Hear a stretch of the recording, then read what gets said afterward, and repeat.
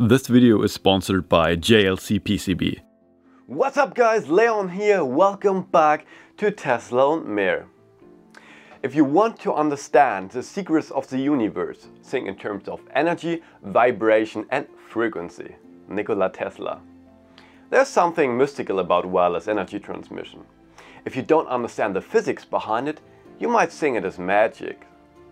Tesla's inventions were not as popular back then as they are today. People didn't understand what was happening there. He was working with a phenomenon that opened up new doors for him, the resonance. Today we will try to transmit energy through the air as simply as possible. But not only 10 centimeters, maybe 1 meter. In addition, I will present you a technique how you can improve your experiments by a lot. So be curious guys. Before we start with the experiments, let's talk briefly about the theory. This is a normal transformer, the simplest form of wireless power transmission. An alternating current flows through a coil. The changing current flow in the coil creates a changing magnetic field around the coil. Now, a very important rule. By changing the magnetic flux density, a current is induced in a conductor. At least this is what Michael Faraday said. So in a transformer, simply put, a current flow is converted into a magnetic field, and the magnetic field is converted back into a current flow. So this is kind of wireless energy transmission. This works very efficiently in a transformer, but if we remove the iron core, the efficiency decreases enormously. At the latest, when we increase the distance between the two coils, there is no noticeable transmission. Another solution is needed. To improve the wireless power transmission significantly, we actually need only two components. Two capacitors. These are connected in parallel to the coil. Now we don't just have only two coils, we have two oscillating circuits. Each oscillating circuit has its own frequency, the resonant frequency. This specific frequency changes with the value of the coil and the capacitance of the capacitor. If we increase the capacitance of the capacitor, the resonant frequency decreases.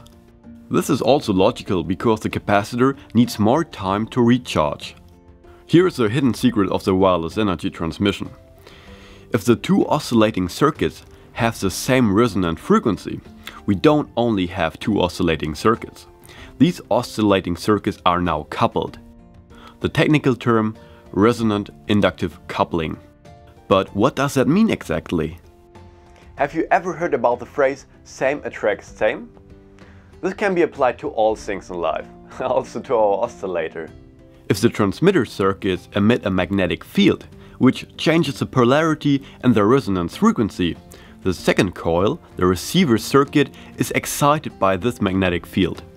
This is because the transmitted magnetic field has the same frequency as the resonant frequency of the receiver resonant circuit.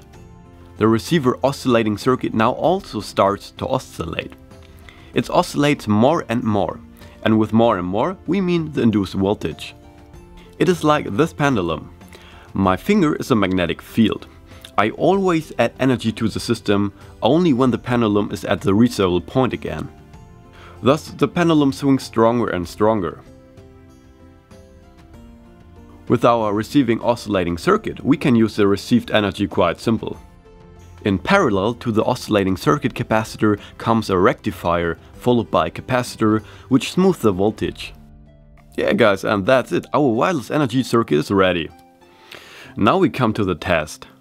As a transmitter, we will use this coil. In combination with this capacitor, it creates an oscillating circuit which is controlled by a simple ZVS circuit. As I mentioned earlier, both oscillating circuits must have the same resonant frequency. So the simplest way is to use an identical coil with an identical capacitor as a receiver. Since capacitors always have a certain tolerance and the coil cannot be copied completely, the two oscillating circuits are not perfectly in resonance. But nearly. It will work anyway. As load, I have connected the LED to the receiver. We don't need a rectifier for an LED because an LED is a diode. However, you should not forget the pre-resistor. Before we now push the limits of our system, we measure the frequency at which the transmitter transmits. The frequency is about 54.3 kHz. If I now increase the oscillating circuit capacitance, the frequency becomes lower. This can be seen very nicely on our oscilloscope. I will leave the input voltage at 12 volt for now, but later we will increase the voltage. I now hold the coil with the LED over the transmitter. This already looks very good.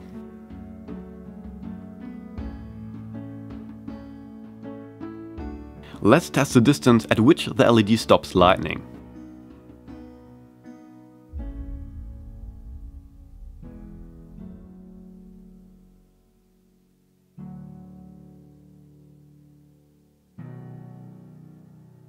It stops at around about 46 centimeters.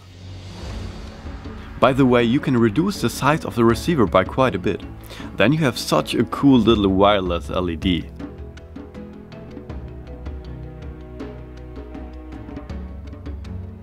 Now we test the full power. I turn up the input voltage to 40 volts and go.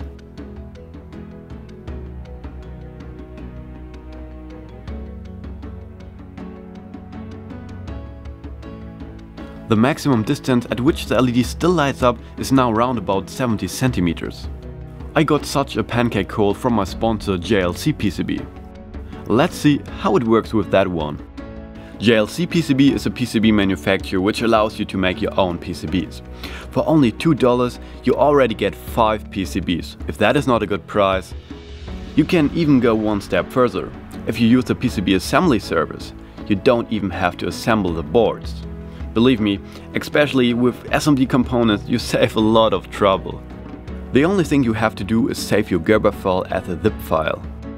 Once this is done, select the desired parameters. Lead free? Yeah, definitely. What color are you in favor of? Purple is sexy, isn't it? Just upload the file, order, and you're done. Within 24 hours your PCB will be produced. And a few days later they will arrive. If you register at JLC PCB via the link in the video description, you will get 4 coupons with a total value of $27. I have replaced the coils with the pancake coils. Now we can transfer energy from PCB to PCB. That's pretty cool, isn't it?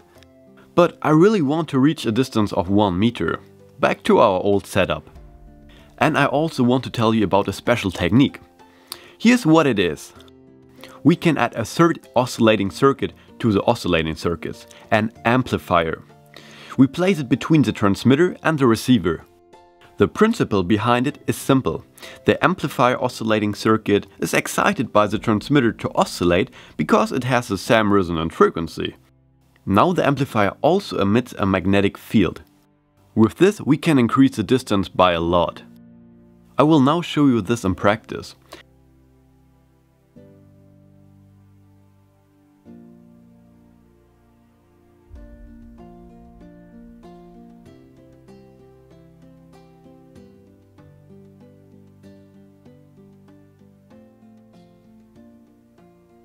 Now we are able to transmit energy over a distance about 110 centimeters.